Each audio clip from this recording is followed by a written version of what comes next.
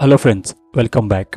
In this video, we will solve another Python entry question, that is finding the missing numbers in the given list of 1 to 10. That means we will be given a list with the 1 to 10 numbers. There might be some numbers will be missing and we need to identify those missing numbers.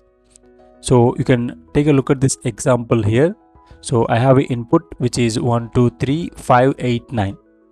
So if you carefully notice here, 4 is missing, 6 is missing, 7 is missing and 10 is missing, right? So we need to print that out as a output. So how can we solve this problem?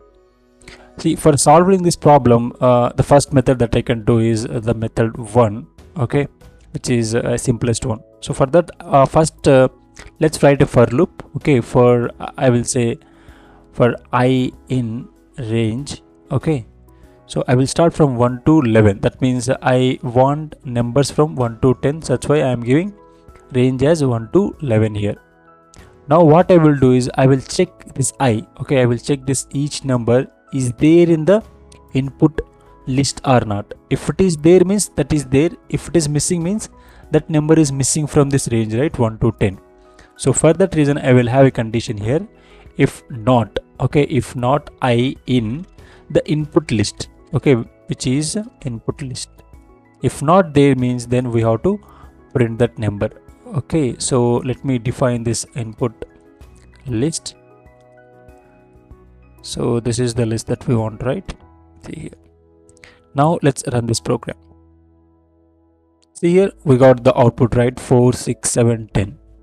Okay, so in case if you want to see the output in a single line, we can do comma and is equal to comma here.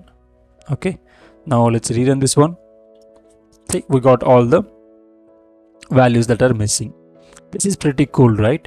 And in case, I mean, if you don't want this print statement and if you want to keep it in the method or a function, so what we can do is we can define a function like this, def, okay, like get missing.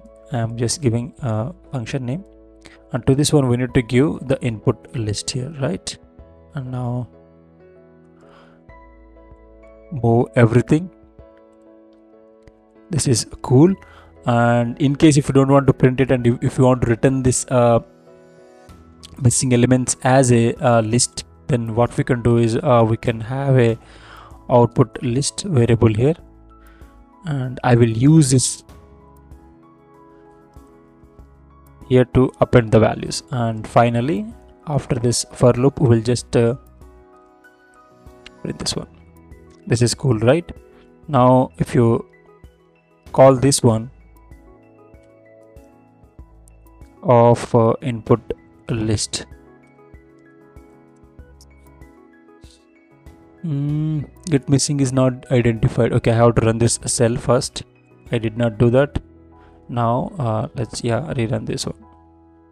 See, we got the same output as a list here. So this is the first method and the simplest method for solving this problem, guys. So let's take another example. Here we have like 1 to 10. That's fine. Okay, so since it is like 1 to 10, we're able to do it using a for loop. Let's say when you have 1 to 100 or 1 to 1000 or million, so that time running through a for loop and checking, it will be like too expensive here, right? It takes a lot of time here. Then how can we do it? So there is another method using set. So if we use set efficiently, we can solve this code in just 2 lines of code. Okay, let's do it.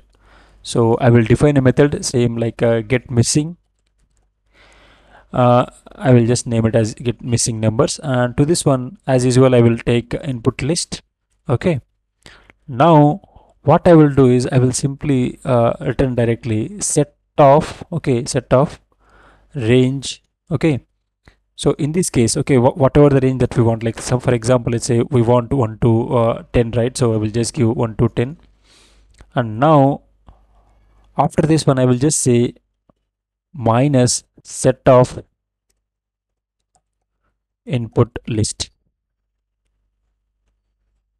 Okay, now if you run this one, let me call this with the input list. Now execute this one. See, we got the same output as usual, right? Pretty cool, right?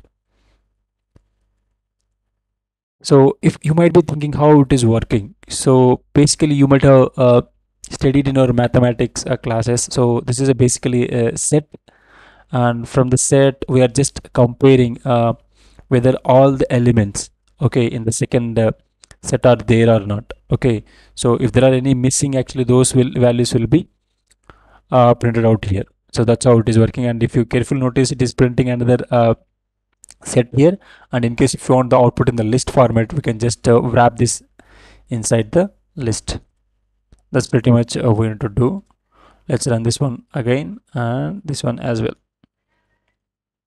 See here. Yeah, that's all for this video, guys, and I hope you liked it. And please stay tuned, and I will meet you in the next one.